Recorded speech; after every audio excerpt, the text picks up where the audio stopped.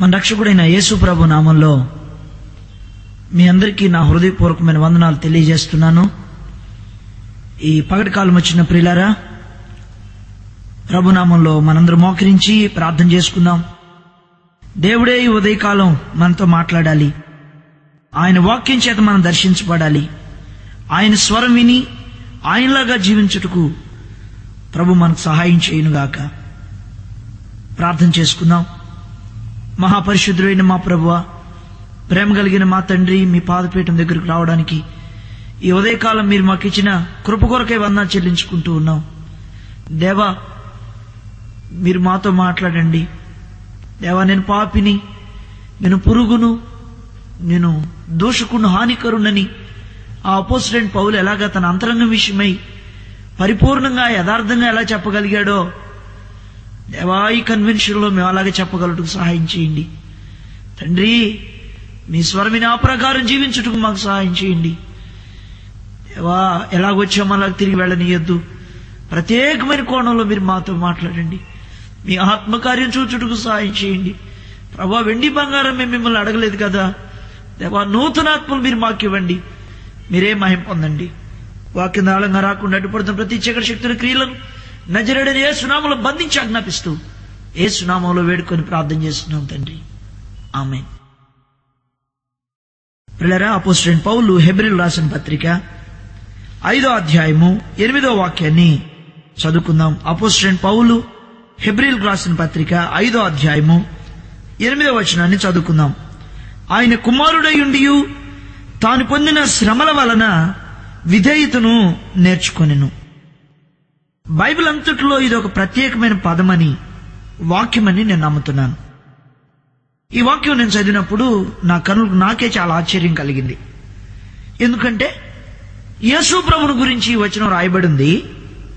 ఆయన తండ్రికి ఏకైక కుమారుడని మనకు తెలుసు. ఆయన తాను పొందిన శ్రమల వలన విధేయత నేర్చుకున్నాడు అని. ఆయనలో పాపం లేదు. ఆయన జన్మ పరిశుద్ధం, ఆయన జీవితం పరిశుద్ధం, ఆయన మరణం పరిశుద్ధం. అసలు నాలో పాపం ఉన్నదని మీలో ఎవడు స్థాపించగలను అని ఆయన సవాల్ చేశాడు. అటువంటి ప్రభు, అటువంటి లోకరక్షకుడు, రాజాది రాజు, ఆయన శ్రమల వల్ల విధేయత నేర్చుకోవడం ఏంటి? ఆయన విధేయత నేర్చుకోవడం ఏంటి? ఒక విషయాన్ని మనం గమనించాలి. యేసు ప్రభువుకే విధేయత అంత ప్రాముఖ్యంగా నేర్చుకోవాలనిపించి ఆయన నేర్చుకుంటే, నీకు నాకు మన జీవితాల్లో విధేయత అక్కర్లేదా? వాక్యపు లోతులోనికి వెళ్ళబోయే మునుపు ఒక విషయాన్ని మీకు జ్ఞాపకం చేయాలని కోరుతున్నాను. దేవునికి ఎవరు కావాలి? దేవునికి బలాఢ్యులు కావాలని బైబిల్ చెప్పట్లేదు. దేవునికి జ్ఞానవంతులు కావాలని బైబిల్ చెప్పట్లేదు. దేవునికి ధనవంతులు కావాలని బైబిల్ చెప్పట్లేదు. దేవునికి తలాంతులు కలిగిన వాళ్ళు కావాలని ఆయన ఆశించట్లేదు. ఒకవేళ తలాంతులు కలిగిన వాళ్ళు కావాలని అవసరం అనుకుంటే లూసిఫర్ పాపం చేసిన పైన పెట్టుకుని ఉండేవాడు. ఆయన మంచి సంగీత విద్వాంసుడని మనకు తెలుసు. దేవుని కంటే కొంచెం తక్కువగా ఉన్న ఆ స్థానాల్లో అతనుండి దేవునికి వ్యతిరేకంగా తలంచటం వలన కిందకు తోయబడ్డాడనేటువంటి విషయం మనం ఎరుగుదాం. అంటే ఆయన తలాంతులకు ప్రాధాన్యత ఇచ్చేవాడు కాదు, దేవదూతలకు ప్రాధాన్యత ఇచ్చేవాడు కాదు. మనలాగా మానవ సంబంధమైన మనసుతో వీళ్ళు లేకపోతే పని జరగదు, వాళ్ళు లేకపోతే పని జరగదని అలాగే తలంచేటువంటి మైండ్ కాదు యేసు ప్రభుది.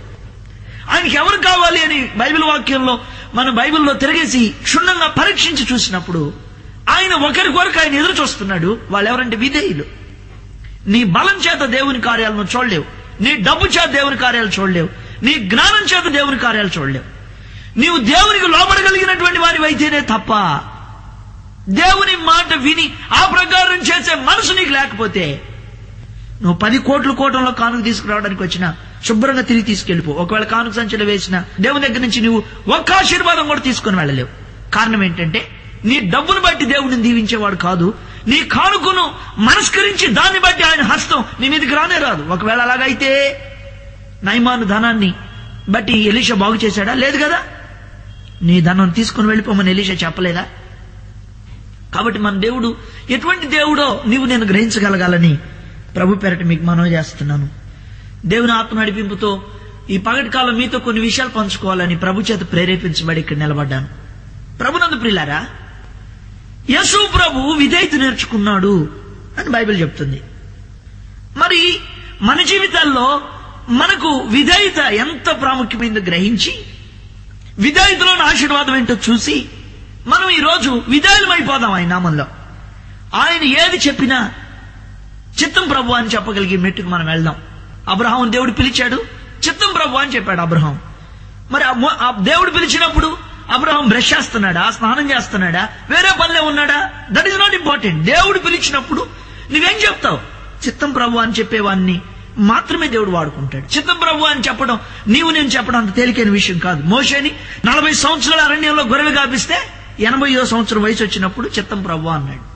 అంటే నువ్వు చిత్తం ప్రభు అని చెప్పాలి అంటే అది ఎంత కష్టమైందో ఒకసారి నువ్వు గ్రహించాలి. ఒకవేళ పదవులతో నేను నీ చిత్తం చేస్తామని చెప్తాం, కొన్ని సంవత్సరాలుగా మనం ఆ మాట చెప్తున్నాం. కానీ క్రియల్లో దేవాన్ని చిత్తం చేస్తున్నాన్ని మనం హృదయం మీద చేయబెట్టి చెప్పగలమా? చెప్పలేం. అలా చెప్పగలిగేవారే ప్రభువు కావాలి. దేవుడు దమస్కు గేట్ దగ్గర సౌలును దర్శించినప్పుడు మొదట సౌలు దేవుడిని అడిగిన మాట ఏంటంటే, నువ్వెవరు అని అడిగాడు. నీవు హింసిస్తున్న యేసునని చెప్పాడు ప్రభువు. రెండో క్వశ్చన్ ఏంటంటే, నువ్వు నన్ను ఏం చేయమంటావు అని అడిగాడు. లేచి పట్టణంలోకి వెళ్ళు, అక్కడ నేను నీకు తెలియజేస్తానని దేవుడు చెప్పాడు. నేను సంవత్సరాలుగా ఏం చేయాలి ప్రభు అని అడుగుతున్నాం, కానీ మనం స్వచ్ఛత్వం చేసుకుంటూ వచ్చేస్తున్నాం మనం. అందుకే ఎవరికి ఆశీర్వాదకరంగా లేవని మీరు ఎలా చెప్పగలుగుతున్నారు పాస్టర్ గారు అంటారేమో. 105 కోట్ల మంది ప్రజలు ఉన్నారు మన దేశంలో. ఇంకా కొన్ని కోట్ల మందికి యేసు ప్రభు పేరు కూడా తెలియని ప్రజలు ఉన్నారు. మరి నిజంగా మనం ఆశీర్వాదకరంగా ఉంటే మరి వాళ్ళందరూ ఎందుకు శాపగ్రస్తులై ఉండేవాళ్ళు? ఆశీర్వాదకరంగా లేవు కాబట్టి మన దేశంలో జీవం కలిగిన దేవుణ్ణి ప్రజలు వెతకలేకపోతున్నారు. అది ఒక్కటి చాలు మనం ఎంత ఆశీర్వాదకరంగా ఉన్నామో చెప్పడానికి.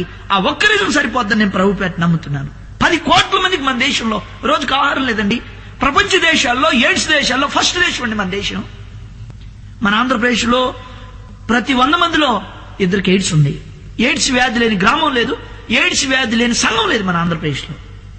ఎటువంటి శాపకరమైన ప్రదేశమో, ఎటువంటి శాపాన్ని మన ప్రజలు అనుభవిస్తున్నారో చూసినప్పుడు అయ్యో నేను జీవించే జీవితం అది సరిగా లేదు దేవుని దగ్గరని ధైర్యంగా మనం చెప్పగలుగుతాం. దేవుని పాదపెట్టిన దగ్గరికి వచ్చి క్షమాపణ కోరుతాం.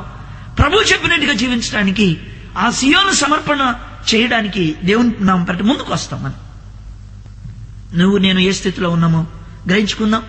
ఆయన పాదపెట్టిన దగ్గరికి వెళ్దాం. ఆయన చెప్పాడు, నా ఎదుకు వచ్చే వారిని ఎంత మాత్రం త్రోసివేయనని.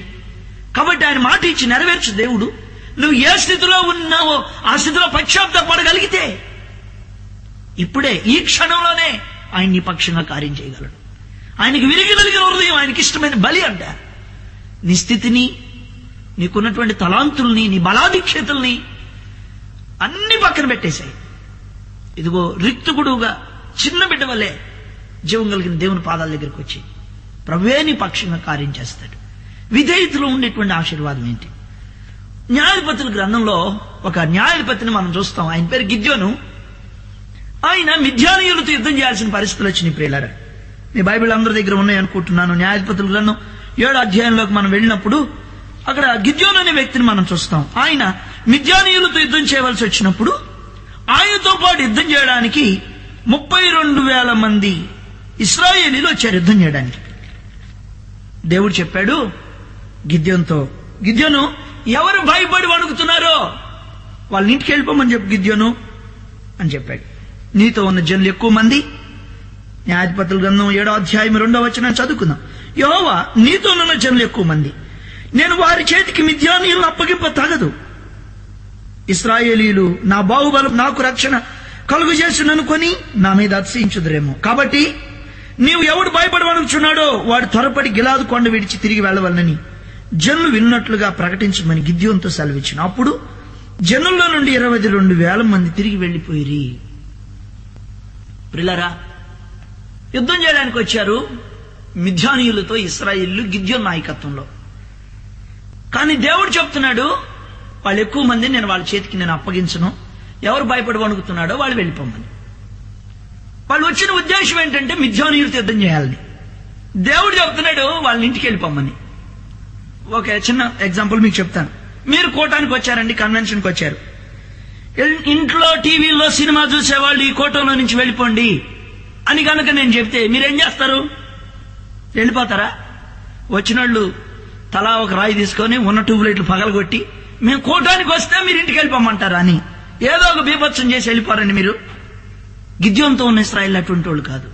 ఎవడు భయపడి వణుకుతున్నాడో వెళ్ళిపోమంటే 22,000 మంది సర్దుకొని వెళ్ళిపోయారు అంతే.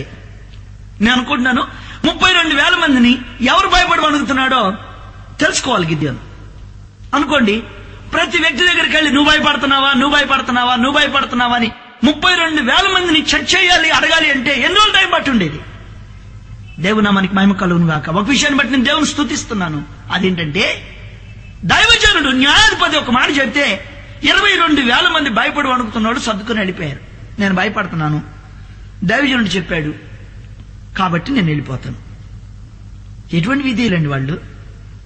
యుద్ధం చేయడానికి వచ్చిన వాళ్ళని దేవుడు ఇంటికి వెళ్ళిపోమంటే 22,000 మంది ఇంటికి వెళ్ళిపోయారు. నీ స్వభావం అటువంటిదేనా? నువ్వేమంటావు? నాకు చెప్పేంత మాత్రపోళ్ళు అనుకుంటున్నావా? పిల్లరా, పేతురు దగ్గర వెండి బంగారం లేదు, నాకు కలిగిన ప్రభునే నేను మీకు ఇస్తున్నానని పేతురు చెప్పినప్పుడు అప్పటి వరకు నడవలేని వ్యక్తి యేసు ప్రభు నామంలో లేచి నడిచాడు. ప్రభునందు ప్రియులారా, వెండి బంగారం లేని వాళ్ళు దేవునికి స్తోత్రం చెప్పమంటే ఎంతమంది చెప్పగలం మనం? ఇక్కడ ఒకసారి ఒక మీటింగ్లో ఒక దైవజనుడు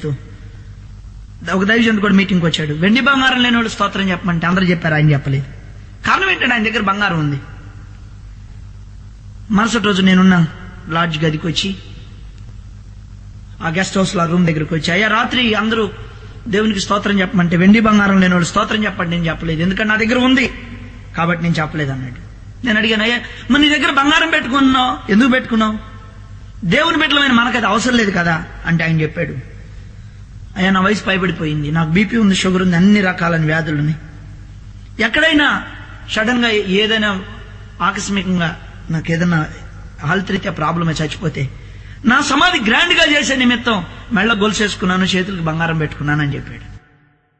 చూడండి, వాక్యాన్ని మనం ఎలాగ అన్వయించుకుంటున్నాం, దేవుని మాటకి ఎలాగ సరెండర్ అయిపోవడానికి తీర్మానం చేసుకుంటున్నాం, వాటిని దేవుని మాట నుంచి తప్పించుకోవడానికి మార్గాలు వెతుక్కుంటున్నామా? ఖచ్చితంగా నువ్వు నష్టాన్ని కొని తెచ్చుకుంటావు. దేవుడు చెప్పాడు నేను చెయ్యాలి అంతే. నువ్వు ఎప్పుడైతే ఆ రూట్లో వెళ్ళడానికి నువ్వు ఇష్టపడతావో, నిన్ను నీవు అలా సమర్పించుకోవడానికి కోరుకుంటావో, ఖచ్చితంగా దైవ కార్యాన్ని నువ్వు చూస్తావు నీ జీవితంలో. 22,000 మంది మాట్లాడుకుని వెళ్ళిపోయారు కదా ప్రియులారా. నీ జీవితంలో నీకు ఇటువంటి విధేయత ఉందా? ఒక్క నిమిషం ఇక్కడ ఆగాలి మనం. మోషేతో ఉన్న ఇశ్రాయేలు కూడా ఇటువంటి వాళ్ళేనా? వాళ్ళు నీళ్లు లేకపోతే సణిగారు, ఆహారం లేకపోతే సణిగారు. దైవజనుడు సీనాయి కొండ మీద నుంచి దిగి రాకపోతే మోషే అనువాడు ఏమాయినో మాకు తెలియదు అన్నారు వాళ్ళు. దైవజనుడు గౌరవించలేదు, దైవజనుని విలువ వాళ్ళకి తెలియదు. మోషే అనువాడు ఏమాయినో అని అంటుంది నిర్గమకాండం 32 అధ్యాయంలో. అంటే దైవ సేవకుని గౌరవించడం విలువేంటి వాళ్ళకి తెలియదు, కాబట్టి దేవుని విలువ కూడా వాళ్ళకి తెలియలేదు. అరణ్యంలో యెహోషువ కాలేబులు తప్ప మిగతా వాళ్ళందరూ చచ్చిపోయారు. నీకు దైవజనుని విలువ తెలియకుండా దేవుని విలువ తెలియదు, దేవుని విలువ తెలియకుండా నీకు పరలోకం విలువ తెలియదు, ఆత్మీయత విలువ తెలియదు, నువ్వు బైబిల్ పట్టుకోవడం వేస్ట్ ఇక అంతే. ఈ మధ్యాహ్నం దేవుడు తన ఆత్మచేత నీతో నాతో మాట్లాడుతూ ఉన్నాడు. నీ కండ్లు నా కండ్లు తెరవాలని కోరుకుంటున్నాడు. ఒకవేళ నీవు గొప్ప గొప్ప వేద పండితుల దగ్గర మంచి దేవుని వాక్యం నేర్చుకుని ఉండొచ్చు, అది అవసరం లేదు. ఈరోజు నీకు నాకేం కావాలి అంటే నేర్చుకునే మనసు. యేసు ప్రభు నేర్చుకున్నాడు, ఆయన విధేయత కలిగిన మనసు. ఇశ్రాయేలు మోషేతో ఉన్న ఇశ్రాయేలుకి ఆ విధేయత లేదు, కాబట్టి అరణ్యంలో రాలిపోయారు. వాళ్ళకి దైవజనుడి విలువ తెలియదు, కాబట్టి దేవుని వాక్ విలువ కూడా వాళ్ళకి తెలియకుండా పోయింది. దేవుని బిడ్డలారా, గిద్యోనుతో ఉన్న ఇశ్రాయేలుకి దాని విలువ తెలుసు, అందుకే 22,000 మంది సర్దుకుని వెళ్ళిపోయారు. నేను ఒక విషయం మిమ్మల్ని అడుగుతాను, ఈ 22,000 మంది మాకు యుద్ధం చేయాలని ఆశ ఉంది, మేము వెళ్ళాం ఇంటికి, మేము గిద్యోను నాయకుడా మేము కూడా నీతోనే ఉంటామంటే ఇశ్రాయేలు ఓడిపోయేవాళ్ళ గెలిచేవాళ్ళ? మీరు చెప్పండి. ఖచ్చితంగా ఓడిపోయేవాళ్ళు. 22,000 మంది ఇంటికి వెళ్ళిపోయారు. వాళ్ళు లోబడి ఇంటికి వెళ్ళిపోవడాన్ని బట్టి దేవుడు జయమిచ్చాడు. హల్లెలూయా. నువ్వు ఇంటికి దేవుని మాట ప్రకారం వెళ్ళిపోమన్నాడా? ఇంటికి వెళ్ళిపో, దేవుడు నీకు జయమిస్తాడు. ఇంకా 10,000 మంది మిగిలారు. దేవుడు చెప్పాడు, వీళ్ళు కూడా నీతో ఉన్న వాళ్ళు ఎక్కువ మంది, నేను ఒక పరీక్ష పెడతాను, నేను చెప్పినట్లుగా నీళ్లు తాగేవాడు మాత్రమే నీతో ఉండాలి, మిగతా వాళ్ళందరూ వెళ్ళిపోవాల్సిందే. దేవుని వాక్యం చదువుకుందామా? న్యాయాధిపతుల గ్రంథం 7వ అధ్యాయం 4వ వచనం. 10,000 మంది నిలిచి ఉండగా యెహోవా, ఈ జనులు ఇంకెక్కువ మంది, నేల యొద్దకు వారిని దిగజేయము, అక్కడ నీ కొరకు వారిని శోధించేదను. ఇతడు నీతో కూడా పోవాలని నేను ఎవరిని గురించి చెప్పుదునో వాడు నీతో పోవాలను, ఇతడు నీతో పోకూడదని ఎవరిని గురించి నీతో చెప్పుదునో వాడు పోకూడదని గిద్యోనుతో సెలవిచ్చెను. అతడు నేల యొద్దకు ఆ జనమును దిగజేసినప్పుడు యెహోవా కుక్క గతుకున్నట్లు తన నాలుకతో నీళ్లను గతికిన ప్రతి వానిని, త్రాగుటకు మోకాళ్ళుని కృంగిన ప్రతి వానిని వేరువేరుగా ఉంచమని గిద్యోనుతో సెలవిచ్చాను. చేతితో నోటికందించుకుని గతికిన వారి లెక్క 300 మంది. మిగిలిన జనులందరూ నీళ్లు త్రాగుటకు మోకాళ్ళుని కృంగిరి. అప్పుడు యెహోవా గతికిన 300 మనుషుల ద్వారా మిమ్మల్ని రక్షించెదను, మిద్యాన్ని నీ చేతికి అప్పగించెదను.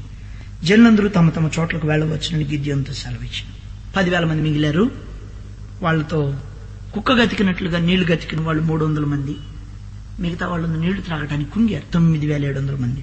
దేవుడు చెప్తున్నాడు, వాళ్ళని కూడా ఇంటికి పంపించేసాయి. ఇప్పుడు మొత్తం 31,700 మంది ఇంటికి వెళ్ళిపోయారు. ఇదేంటండి చిన్న కథలాగుంది కదా మనం చెప్పుకుంటానికి. 32,000 మంది యుద్ధం చేయడానికి రావటం ఏంటి? భయపడిన వాళ్ళు 22,000 మంది. దేవుడు చెప్పినట్టు నీళ్లు తాగడం చేతకాని వాళ్ళు 9,700 మంది. ఇప్పుడు 31,700 మంది ఇంటికి వెళ్ళిపోయారు. ఓన్లీ 300 మెంబర్స్, 300 మంది మాత్రం మిగిలారు.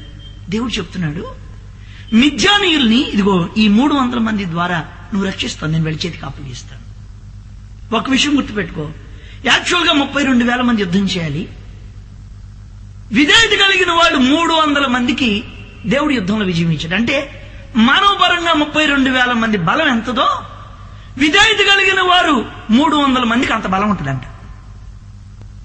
దేవుని బలాన్ని అంచనా వేయలేవు ప్రియుడా. దేవుని జ్ఞానం నీకు అర్థం కాదు. దేవుని సత్యం ఈ పగటి కాలం నీ కన్నులు తెరవాలి. అప్పుడు మాత్రమే నువ్వు గ్రహించగలవు. సహోదరుడా, సహోదరి, 300 మంది ద్వారా దేవుడు విజయాన్ని ఇస్తానని చెప్తున్నాడు. ఎంత గొప్ప వాగ్దానం, ఎటువంటి గొప్ప నిశ్చయిత, ఎటువంటి గొప్ప దేవుడు. 300 మంది మాత్రమే మిగిలారు. ఇప్పుడు మిద్యానీయుల మీద ఇశ్రాయేలుకి జయం వచ్చేసింది. యెహోవాకి జయము, గిద్యోనికి జయం అని కేకలు వినబడుతుంది. యెహోవా ఖడ్గం, గిద్యోను ఖడ్గం అని కేకలు వినబడుతుంది. 300 మంది గొప్ప జయాన్ని చూశారు వారి జీవితాల్లో. కారణం ఏంటంటే విధేయత, లోబట్టం మాత్రమే. ఈ వాక్యం వింటుండగా నువ్వు ఎలా ఉండాలని నిర్ణయం చేసుకుంటున్నావు? ప్రియులారా, నీ జీవితంలో నువ్వు విధేయుడు అయిపోవడానికి ఈ పగటి కాలం నువ్వు తీర్మానం చేసుకుంటావా? నీ ముందు ఎటువంటి మిద్యానీయుల శత్రువులు ఉన్నారో నాకు తెలియదు. ఆ విషయం నీ జీవితం ఎటువైపుకి ప్రయాణం చేయాలో నేను ఎరగను. ఒక విషయం మాత్రం నేను ఎరగదు, అదేంటంటే విధేయుడికి నిశ్చయంగా జయం వస్తుంది. ఒకవేళ జనులందరి దృష్టిలో నువ్వు పిచ్చోడి కావచ్చు, ఎవరు నేను లక్ష్య పెట్టకపోవచ్చు. నేను దేవుని మాటను ఆధారం చేసుకుని రాబడగలిగితే ఎటువంటి గొప్ప జయాన్ని చూస్తాం. ప్రభునందు ప్రియులారా, ఇప్పుడు 300 మంది మాత్రమే మిగిలారు. 300 మందికి విజయం వచ్చింది. ఒకవేళ అందరూ ఉంటే ఓడిపోయి ఉండేవాళ్ళు కదా ఇశ్రాయేలు. ఎంతమంది చచ్చిపోయి ఉండేవాళ్ళు, ఎంత రక్తపాతం జరిగి ఉండేది, ఎంతమంది ప్రాణాలు పోయి ఉండే. ఏంటండి ఇది? నేను మొదటి దేవుడు నాతో ఈ విషయం చెప్పినప్పుడు నాకు అర్థం కాలేదు. ఆయనకి యేసుప్రభుకి శిష్యులు కావాల్సి వచ్చినప్పుడు ఆక్స్ఫర్డ్ యూనివర్సిటీకి, నాగార్జున యూనివర్సిటీకి రాలేదు కదండి. ఆయన పిహెచ్డీ వాళ్ళ కోసం వెతకలేదు. ఆయన చేపలు పట్టుకునేవాడిని వెతికాడండి. ఆయన మీరు రండి, మనుషులు పట్టే జాలాలుగా నేను మిమ్మల్ని చేస్తాను. వాళ్ళ ద్వారా ప్రపంచాన్ని తలకిందులు చేశాడండి ఆయన. ఈరోజైనా నీ కన్ను తెరుస్తావా? నువ్వెంత అవధీయుడివో నీ కళ్ళ గ్రహింపు అవుతుందా? ఎన్నిసార్లు నీ బలం చొప్పున అంచనా వేసుకుని వెళ్ళి ఓడిపోయావు జీవితంలో. నీ చదువును బట్టి బేసేసుకుని వెళ్ళిపోయి ఎన్నిసార్లు కన్నీళ్ళ పర్యంతం అయిపోయావు నీ బ్రతుకులో. కారణం అవిధేయత అనేటువంటి విషయం నువ్వు గ్రహించావు. ఒకసారి ఒక దైవజనుడికి ఒక ఆలోచన వచ్చిందండి. అసలు సైతాన్ మారు మనసు పొందితే పోయింది కదా, అసలు ఈ సభలు పెట్టే పని కూడా ఉండదండి. మంచి ఆలోచన వచ్చింది కదండి అని మీరు అనుకుంటున్నారేమో. ఒకవేళ ఆయన ప్రార్థన చేశాడు, ప్రభువా సైతానికి మారు మనసు దయచేయి, ప్రభువా సైతానికి మారు మనసు దయచేయి. దేవుడు చెప్పాడు, ఖచ్చితంగా ఇస్తాను, పోయి పిలుసురా పో అన్నాడు. వెళ్ళి సైతానాన్ని కాళ్ళు పట్టుకుంటాను, ఒకసారి మా దేవుని దగ్గరికి రా, నీకు మారు మనసు ఇస్తానన్నాడు ఆయన. అంటే సరే వస్తాను పదాన్ని సైతాన్ వచ్చాడంటే. ప్రభా వచ్చాడు, ఎంతసేపు ఉంటాడో మాకు తెలీదు, మధ్యలోనే పోతాడేమో ప్రభు, తొందరగా మారు మనసు. కొంతమంది కోటాలకు వస్తారు కానీ అయిపోయే వరకు ఉండరు. వాళ్ళు సైతాన్ గ్రూప్ వాళ్ళు. ఎప్పుడు పడితే అప్పుడు లేచి వెళ్ళిపోతూ ఉంటారు. వాళ్ళు అన్ని విషయాల్లో ప్రారంభం నుంచి ముగింపు వరకు ఉంటారు. కానీ దేవుని సన్నిధిలో కూర్చోవడం, దాని యొక్క విలువేంటి వాళ్ళకి తెలియదు. పిల్లరా, ప్రభు చెప్పాడంట, అతను ఏం చేశాడో చెప్పమను, విధేయత చూపి తన పాపాన్ని ఒప్పుకోమను, నేను ఖచ్చితంగా క్షమించి మారు మనసు ఇస్తానండి. అంటే ఆ దైవజనుడు చెప్పాడంట, ఈ ఒక్కసారికి లోబడి విధేయత చూపి ఒక్కసారి చెప్పు అంటే సైతాన్ అన్నాడంట, ఏదైనా చేస్తాను కానీ నేను విధేయత చూపేది విధేయత మాత్రం చూపేది లేదని చెప్పాడు. అయినా నాకు ఒక డౌట్ ఉంది, అసలు నేను పాపం చేశాను నీకెవడు చెప్పాడని అడిగాడంట అపవాది ఏదైనా చేస్తాడు ప్రియులారా. ఒక విషయం మాత్రం చేయడు, దేవునికి అతను లోబడలేడండి. దేవుని సత్యాన్ని అతను యాక్సెప్టెన్స్ చేయలేడు. అతను దేవుని బిడ్డల మాటను అతను తీసుకోలేడు. తాను చెప్పిందే నెరవేరాలనేటువంటి ఒక అభిప్రాయం కలిగిన వాడు అపవాది. నేను ఒక మాట చెప్తాను, మీరేం ఫీల్ అవ్వద్దు. అవిధేయత అనేది అది దురాత్మ లక్షణం. నువ్వు లోబట్టం లేదు అంటే నీలో దేవుని ఆత్మ పనిచేయట్లేదు, సైతాన్ ఆత్మ పనిచేస్తుంది. అది దైవజనుడి మాట కావచ్చు, దేవుని వాక్యం కావచ్చు, పెద్దల మాట కావచ్చు, what ever it may be, అది ఏదైనా కావచ్చు. నువ్వు లోబట్టం లేదు అంటే నీలో సైతాన్ ఆత్మ పనిచేస్తుంది, దేవుని ఆత్మ నీలో పనిచేయడం లేదు. ఎవరైనా పనిచేస్తా అపవాదికి చిన్న పెద్ద ఏం తేడా లేదు.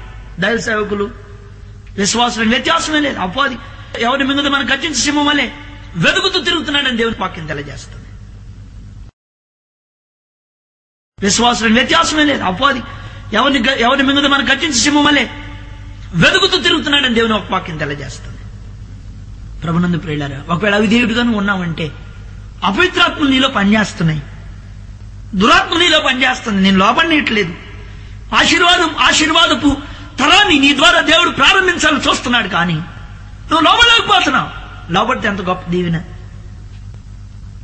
మీరే ఆలోచించండి, అపవాది లోబడి ఉంటే కింద పడద్రోయబడి ఉండేవాడా? పడద్రోయబడిన పశ్చాత్తాపడి ఉంటే అసలు యేసు ప్రభు శిలువ మరణం పొందవలసిన అవసరం వచ్చేదా? అంటే అవిధేయత యేసు ప్రభుని పరలోకంలో దేవునితో సమానం ఉండే స్థానం నుంచి కిందకి తీసుకొచ్చిందనేటువంటి సత్యం నువ్వు మర్చిపోవద్దు. అవిధేయత అంత ప్రమాదకరమైనటువంటి విషయం నువ్వు మర్చిపోవద్దు. యేసు ప్రభు విధేయత నేర్చుకుంటే మన నా సంగతి ఏంటి? మరి నీ సంగతి నీకు విధేయత అక్కర్లేదా? విధేయత కలిగిన గిద్యోనుతో ఉన్న ఇశ్రాయేలీయులు 32,000 మంది యుద్ధం చేయవలసింది 300 మంది యుద్ధం చేశారు, గొప్ప జయం వచ్చింది. మరి మోషేతో ఉన్న ఇశ్రాయేలీయులు ఎందుకని విధేయత చూపలేదు? మన్నా తింటున్నారు, బండలో నీళ్లు తాగుతున్నారు, దైవజనుడు వాళ్ళకి ముందు నడిపిస్తున్నాడు, దేవుడు స్టార్ట్గా దైవజనుడితో మోషేతో మాట్లాడుతున్నాడు. ఎందుకని కారణం ఏంటంటే వారు వెళ్ళబోయే కానాను యొక్క విలువ ఏంటో వాళ్ళకి తెలియటం లేదు. వాళ్ళు మాటికి అంటున్నారు ఐగుప్తులో ఉన్న కీరకాయలు, దోసకాయలు, వీటి గురించి మాట్లాడుతున్నారు. కానీ కట్టని ఇండ్లు, నాటని ద్రాక్ష తోటలు, దేవుని వాగ్దానాలు, వాటిని జ్ఞాపకం చేసుకునే మెట్టేది. నువ్వు ఎప్పుడైతే వీటిని జ్ఞాపకం చేసుకుంటావో దేవుడు నీ కొరకు ఏమి చేయనై ఉన్నాడో అవి కంటికి కనపడలేదు, చెవికి కనపడలేదు, హృదయానికి గోచరం కాలేదు. ఎప్పుడైతే వాటిని స్మరణకు తెచ్చుకుంటావో నువ్వు అవిధేయుడు కాలేవు. నీ హృదయం వీటి విషయమై పరిభ్రమిస్తూ ఉంటే, పరితపిస్తూ ఉంటే, వైరాగ్యంతో బహుగా మండుతూ ఉంటే నువ్వు కీరకాయలు, దోసకాయలు నీ గుర్తుకురావు. దేవుడు నీ కొరకు ఏర్పాటు చేసినవి వాటి విషయమై పరితపిస్తావు, వాటిని అనుభవించాలని చూస్తావు, వాటిలో జీవిస్తావు. అందుకే మోషేతో ఉన్న ఇశ్రాయేలీయులు వాటి యొక్క విలువ తెలియని వారు లోబడలేకపోయారు, అరణ్యంలో రాలిపోయారు. దేవుని వాగ్దానాలు ఉన్న వాటిని అనుభవించలేకపోయారు వాళ్ళు. ఓ సోదరుడా, సోదరి, దేవుడు నీ కొరకు దాచించిన అమరత్వం చాలా గొప్పది. దేవునికి నీ ఎడలున్న సంకల్పం చాలా గొప్పది. దేవునికి నీ ఎడలున్న ఉద్దేశం చాలా గొప్పది. నువ్వు దాన్ని పాడు చేసుకోవద్దు. దేవుని ఉద్దేశం నెరవేర్చడం కొరకు షడ్రక్ మేషక్ అబేద్నెగోలు అగ్నిగుండంలోకి వెళ్ళడానికైనా వాళ్ళు సిద్ధపడిపోయారు. దేవుని ఉద్దేశం నెరవేర్చాలి. దేవుని ఉద్దేశం నువ్వు ఎరిగితే చచ్చిపోవడానికి కూడా సిద్ధపడిపోతావు నువ్వు. అది చాలా గొప్పది, అది ఉన్నతమైంది. ప్రేడా, ఓ చెల్లి, ఓ తమ్ముడా, ఓ మధ్యాహ్న కాలం ఉన్న దేవుని బిడ్డలారా, మధ్యాహ్న కాలం దేవుని వాక్యం వినడానికి ఆసక్తి వచ్చిన దేవుని ప్రజలారా, నీవు ఎటువంటి విధేయత నేర్చుకోవాలని ఆశపడుతున్నావు? ఎదురు మాట్లాడని విధేయత. ఈ మధ్యకాలంలో దేవుడు నాకు ఒక మాట చెప్పాడు, నీవు నాకు విధేయత చూపటమే నీ జీవిత లక్ష్యమై ఉండాలని చెప్పాడు ఆయన. నేను అడిగాను, విధేయత అంటే ఎలా ఉంటుంది ప్రభువా అని అడిగాను నేను ఆయన. అప్పుడు ఆయన చెప్పాడు, విధేయతకి ఆలోచన ఉన్నదిరా నాయన అని చెప్పాడు.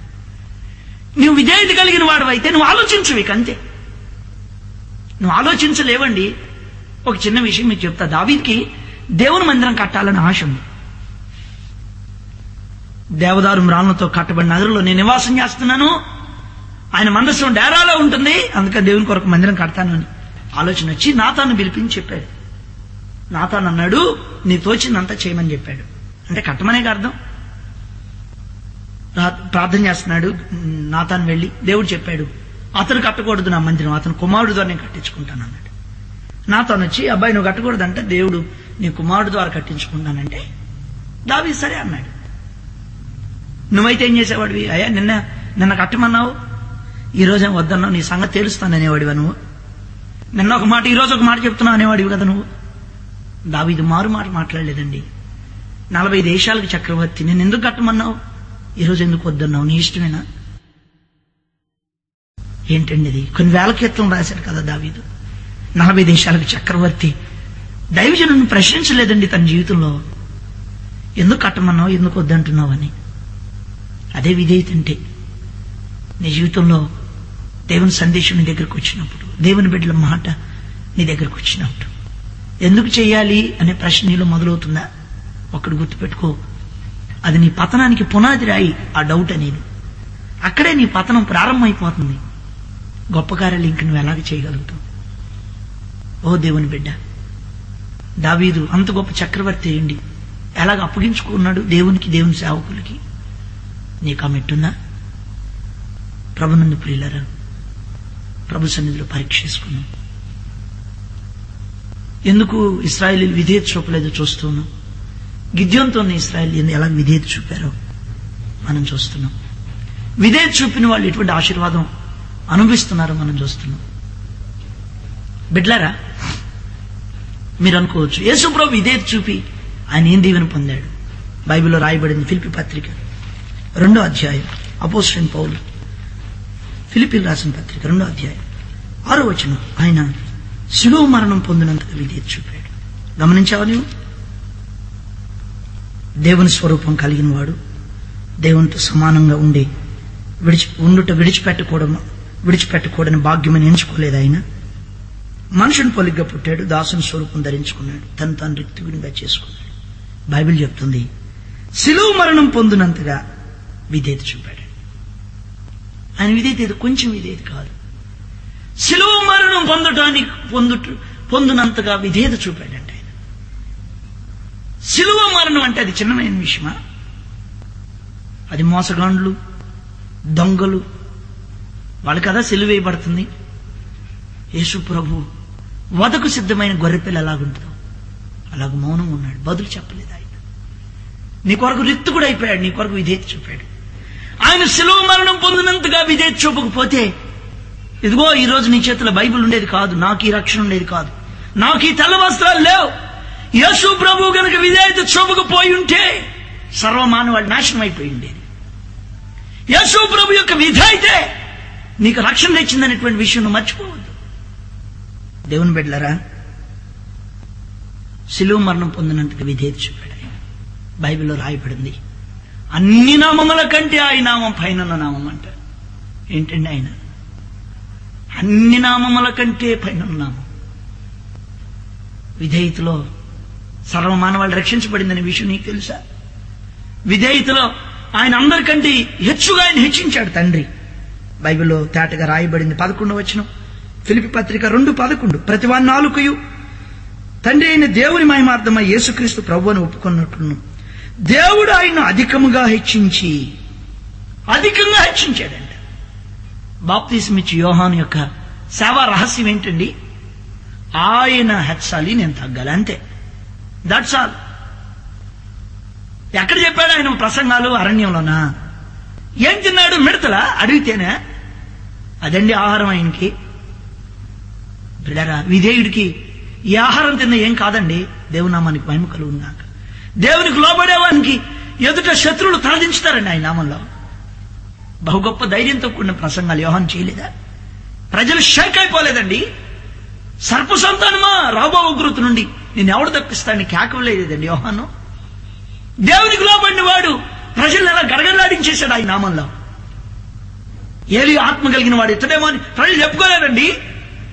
పిల్లరా, దేవుడు ఈ ఉదయకాలం దేవుడు ప్రత్యేకంగా మనతో మాట్లాడుతున్నాడు.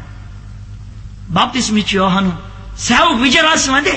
నీ సేవకు విజయరాశం అదే. నువ్వు ఎంత తగ్గించుకుంటావు, ఎంత విధేయత చూపుతావో దేవుడు అంతగా నీ సేవను పైకి లేపుతాడు. ఎంత విధేయత చూపుతావో అంతగా దేవుడు నేను పైకి లేవనెత్తాడు. దేవుని వాక్యం అండి. దేవుని బిడ్డలారా, అధికంగా దేవుడు ఆయన అధికంగా హెచ్చించాడు. ఆయన దేవుని మాటకు విధేయత చూపు. అది ఎంత కష్టమైనా, ఎంత ఇబ్బంది అయినా ఆ ఉపదేశ క్రమానికి నువ్వు లోబడు. ప్రభువే నీకు సహాయం చేస్తాడు. ఒక ఋషి దగ్గరకు ఒక యవనస్తుడు వచ్చాడండి. చాలా నేర్చుకోవాలి, నేను కూడా ఋషిలాగా అయిపోవాలి అని. ఒకరోజు చాలా పరిచయం చేశాడంట ఆ యవనస్తుడు. అయ్యా, మీకు స్నానం నీళ్లు పెట్టాను, స్నానం చేసుకోండి, మీ కాళ్ళు ఒత్తుతాను, పరిచయం చేస్తాను. అంతా చేశాడు.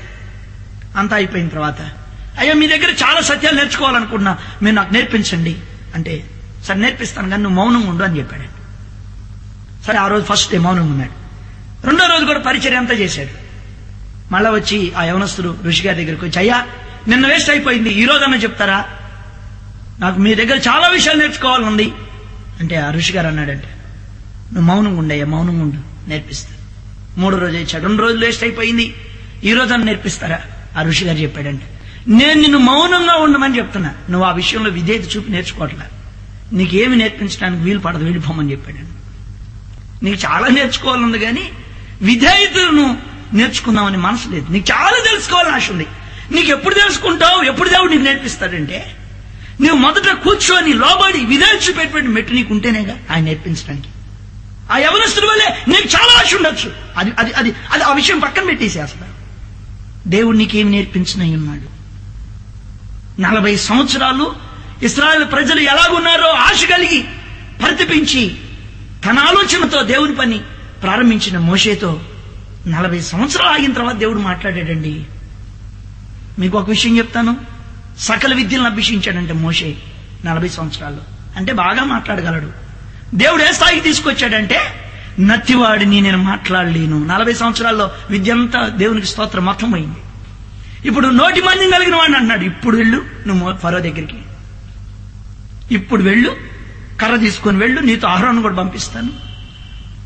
పిల్లరా, దేవుని సత్యం నేర్చుకోవడానికి నువ్వు ప్రయత్నించి, దేవుని పని దేవుని పద్ధతిలో చేయడానికి ప్రయత్నించి, నీ జ్ఞానంతో ఒక్క సోల్ను కూడా రక్షణలోకి నడిపించలేవు, నీ బలంతో ఒక్క మందిరం కూడా కట్టలేవు.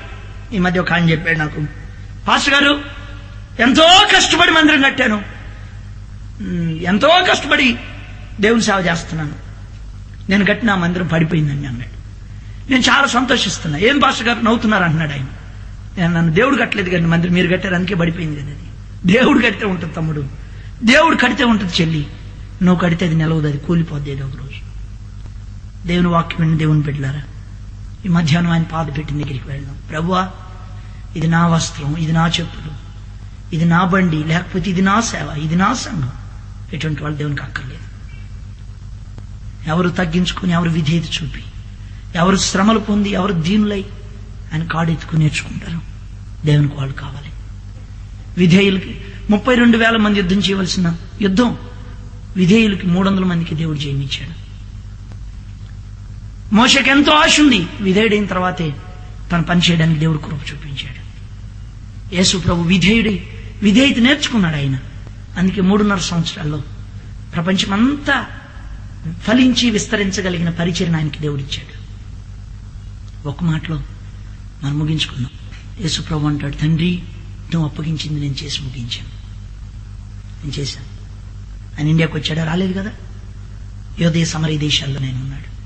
మరి స్వార్థ కంప్లీట్ కాకుండానే నువ్వు నాకు అప్పగించింది ముగించానని ఎలా చెప్పగలిగాడు యేసు ప్రభు? తండ్రి ఆయనకి ఏం చెప్పాడు అదే చేశాడండి ఆయన. తండ్రి మాటకు విధేయుడు. నీ సెలవు లేకుండా నేనేది మాట్లాడ్డా ఆయన. తండ్రి సెలవు లేకుండా నేనేది మాట్లాడ్డాను. దేవుని పెట్టారా, ప్రార్థన చేసుకున్నాము. ఈ పగటి కాలం సువిశేషమైన దినం నీ జీవితం, నా జీవితం దేవుడిచ్చాడు. మరలా ఈ తరుణం రాదు. దేవుడు మనకిచ్చిన ఈ శ్రేష్టమైన సమయాన్ని ప్రభునామంలో చక్కగా ఉపయోగించుకున్నాం. ఇది మన స్వపరీక్ష చేసుకునే సమయం కాదా ప్రియుడా? నీవు నేను ఎలా ఉండాలో ప్రభు ఈ మధ్యాహ్న కాలంలో తేటగా మాట్లాడుతున్న సమయం. దేవా, నా జీవితంలో ఓడిపోవడానికి, అస్తవ్యస్తమైపోవడానికి, ఎటు చూసినా అసమాధానమే నన్ను ఏలడానికి కారణం ఏంటో ఈ మధ్యాహ్నం మీరు నాతో మాట్లాడారు అని నోరు తెరిచి నువ్వు చెప్పగలిగితే దేవుడిని పక్కనే నిలిచి నేను బలపరుస్తాడు ఆయన.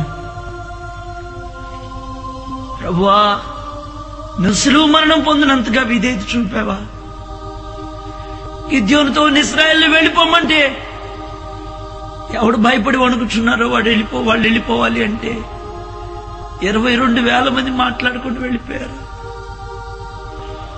ఏంటి దేవా ఈ విధేయత? ఇది పెదవులతో చదువుతున్నాను, చెవులతో వింటున్నాను. నా జీవితంలో ఇది నాకు నేర్పించమని అడగలవా? విధేయతకి ఆలోచన ఉండదు. దావీదుతో నాతను చెప్పాడు కట్టమని, తర్వాత వద్దని. ఎందుకు కట్టమన్నావు, ఎందుకు వద్దన్నావు అని మరలా అడగలేదే దావీదు. యేసు నన్ను కనికరించు. ప్రార్థన చేసుకుందాం. అలాగనే కొద్ది నిమిషాలు ప్రార్థనలో గడుపుదాం. ప్రభువా, నా జీవితంలో నాకు ఇటువంటి విధేయత కావాలి. నీవే నా దిక్కు, నీవే నా శరణం.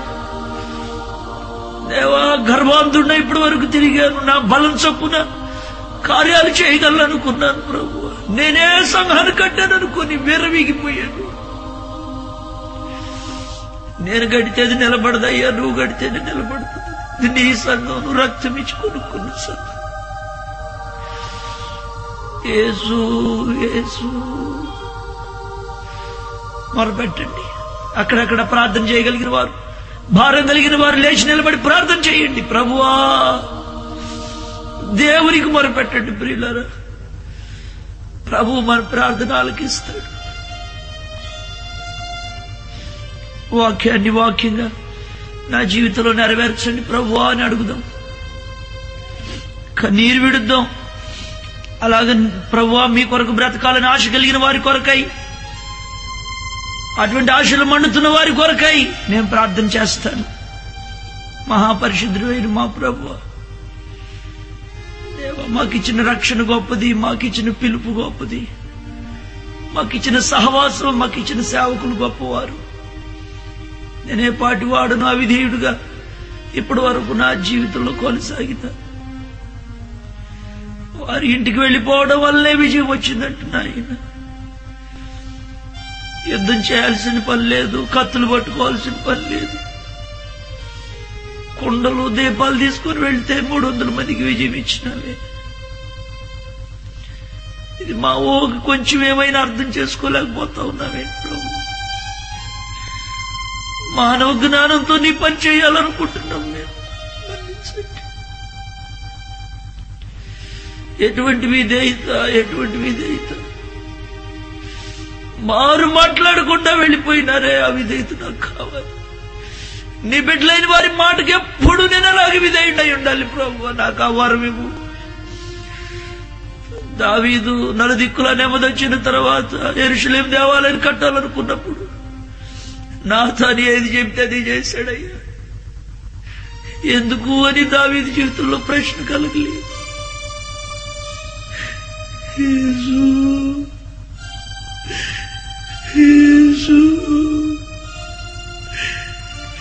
ఎటువంటి విధేయత నా జీవితంలో నాకు నేర్పించండి. నువ్వు శ్రమల వల్ల విధేయత నేర్చుకున్నావు. నువ్వు కుమారుడు అయి ఉండి దేవునితో సమానం ఉండే స్థానాన్ని నువ్వు కలిగి ఉండి నీకు విధేయత అవసరమైతే నాలాంటి పాపికి విధేయత అక్కర్లేదా? నా కళ్ళు ఎంత గుడ్డిమైపోయింది, గర్వంతో నిండిపోయిందని. మీరు మాకు సాయం, మా సహవాసానికి విధేయత అనే వరాన్ని ఇవ్వమని ప్రార్థన చేస్తాం. ఉపదేశానికి అలాగ లోబడ్డానికి సహాయం చేయండి. నీ వాక్యానికి అలాగ విధేయత చూపగలగటం మాకు నేర్పించండి. అవిధేయత అనేది అది ఒక దురాత్మ అంట ప్రభువా. అవిధేయులమైతే మాలో దురాత్మ ఏలుబడి చేస్తున్నట్టే కదా నాయన. మమ్మల్ని క్షమించండి. సాష్టాంగపడగలిగే కృప మాకు 105 కోట్ల భారతీయులు మేము జయించాలి మీ నామంలో. విధేయత కలిగి ఉంటే మీరే మాకు ఈ దేశాన్ని రాసివ్వగలరు ప్రభు. అబ్రహాము తన జీవితంలో నీ మాటకు లోబడి విధేయత చూపి అనేక జనములకు తండ్రి అయిపోలేదా? వాక్యమంతా తెలిసేందుకు మేము అలాగే జీవిస్తా ఉన్నాం ప్రభు. నువ్వు తండ్రి మాటకు విధేయత చూపి అధికంగా హెచ్చించబడలేదా? నీ నామముల కంటే పైనామంగా నీ నామం ఉండలేదా? దేవా, మా జీవితాల్లో గొప్ప కార్యాలు చూచుటకు కృప చూపించు. దేవా, మా దేవునికి ఉన్న ప్రత్యేకత ఏంటో అది కలిగి మా జీవితంలో అలాగే జీవించి మా ప్రజలకు చూపించగలిగితే ఎంతమంది భారతీయులు సెలవును వెంబడిస్తారు నాయన. ఎంతమంది నిరీక్షణ లేని వారు మా దేశంలో. తలుచుకుంటేనే గుండెలు పగిలిపోతాయి ప్రభువా. నీ చెవులతో విని ఆ చెవులతో వదిలిపెట్టేస్తున్నావు నీ వాక్యాన్ని. బహుగా లోబట్టుకు మాకు నేర్పించయ్యా. దేవా, నువ్వు దాటిపోవద్దు. ఈ మధ్య అబ్రహాము గుడారాన్ని దర్శించినట్లు నన్ను దర్శించండి. యేసు, విధేయతనివ్వండి, మాకు ఇంకేమక్కర్లేదు. I want obedience, Father. I want your obedience, Father. దేవా, మీరు మాకు అది ఇవ్వండి. విధేయత కలిగిన ఆత్మను సంఘం మీద కుమ్మరించండి. మీరు ఒక్కొక్కరిని మీరు అలాగా తాకండి నాయన. మమ్మల్ని మీ చేతులకు అప్పగించుకుంటాం. యేసు నామములో వేడుకొని ప్రార్థన చేస్తున్నాం తండ్రి. ఆమేన్. మన తండ్రి అయిన దేవుని దీవెన, కుమారుడైన యేసు కృప, పరిశుద్ధాత్మని యొక్క అన్యోన్య సహవాసం ఇప్పుడు ఎల్లప్పుడు సదాకాలం